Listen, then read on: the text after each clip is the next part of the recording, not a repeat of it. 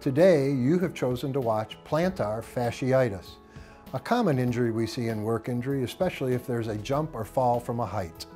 Let's take a look at defining the anatomy in a normal foot where the plantar fascia and where the plantar fascia tears off the calcaneus.